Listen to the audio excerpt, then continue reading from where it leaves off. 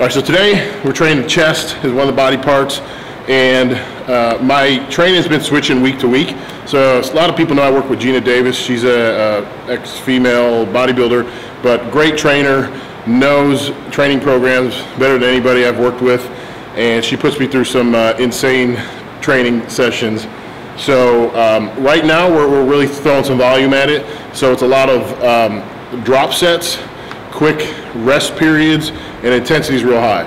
So it's moving through the training session pretty quick, but again, it's just put as much blood as we can in the muscle, get really round, get full, and then just we're moving on. So we're gonna hit all the angles of the chest today, and then gonna go ahead and rip through some posing after, but you're gonna see through my each set, I'm doing like 4 sets of 10 on a drop with only like 10 to 15 seconds rest in between. So it's, again, it's very quick and high pace, and to me, it's one of the things to really just kind of polish up and bring that little extra condition through that hard, intense training. So let's get this rolling.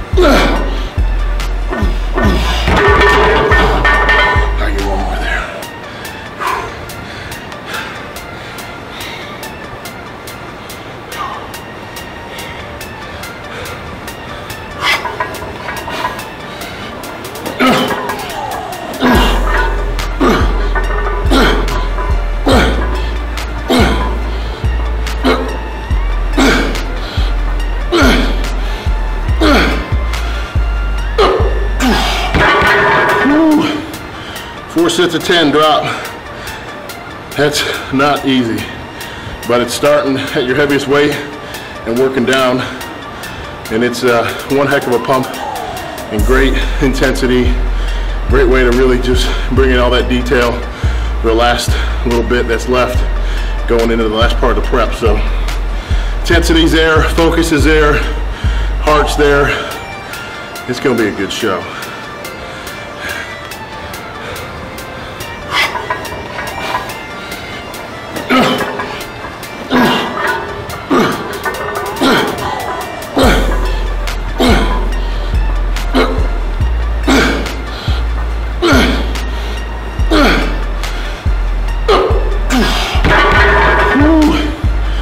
Sets of 10 drop.